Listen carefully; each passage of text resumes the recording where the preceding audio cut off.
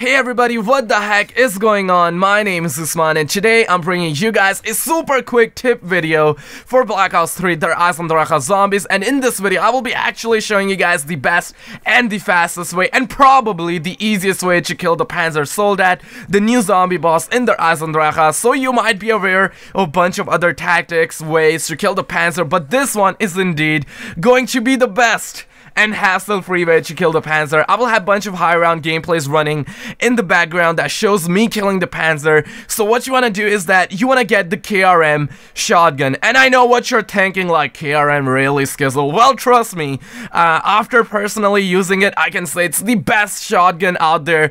Only costs 750 points, and yes, that does mean it's a wall gun, and you can get ammo anytime you want. And there are two locations from where you can wall buy this shotgun as well, where you can also get ammo from. So make sure you get all the attachments equipped on your KRM: quick draw, laser, rapid fire, long barrel, and fast mags. And trust me, all of them are very freaking good. Make sure you also pack a punch this because it increases its damage as well. You shoot way more faster and you reload faster as well. Pair that with double tap and voila, that's it for your Panzer killing setup. Now, as soon as the Panzer spawns in, you want to start shooting his upper chest. For example, on round 12, he spawns in, I shoot his upper chest like 3 times, like bing bada bam, he's already gone. Now, every time the Panzer spawns in after round 35, make sure you make your way over to that turret trap, activate that, and do exactly what I said earlier. Shoot his upper chest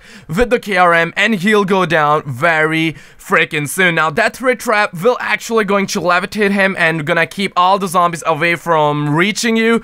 As well, you will get all the freaking time in the world to kill him, and it's very freaking easy that way. As well, there's another way to kill the Panzer.